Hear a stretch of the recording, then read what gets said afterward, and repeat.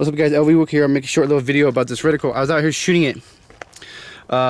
It's not sighted in yet, but I think people want to know how bright it is out here. Let me go ahead and turn it on full power. Here we go. Let's see if you guys can see it. Let me zoom in. Maybe I have to go back further. Can you guys see it? Focus.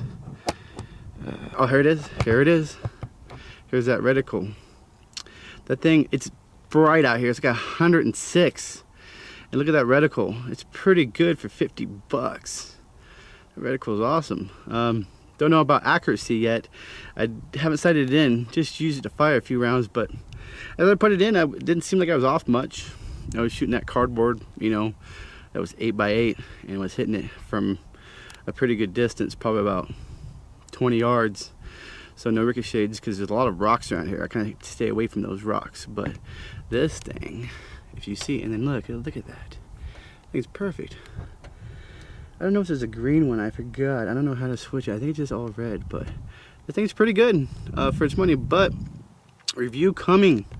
I just want to show you that short little video of this reticle. Like, I was surprised how bright it is out here. Anyways, guys, thanks for watching.